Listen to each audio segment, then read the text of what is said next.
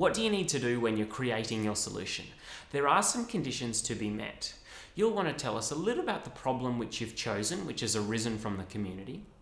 You'll want to tell us what you've created, why you decided to create that, and how it's going to contribute to solving the problem in the given community.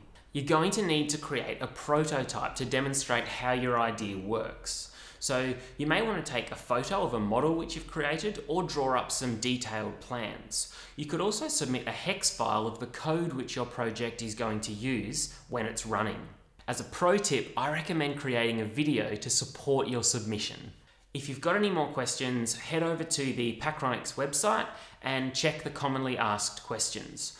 Or you can drop us an email. Alternatively, you could pop a comment below and we'll get right back to you.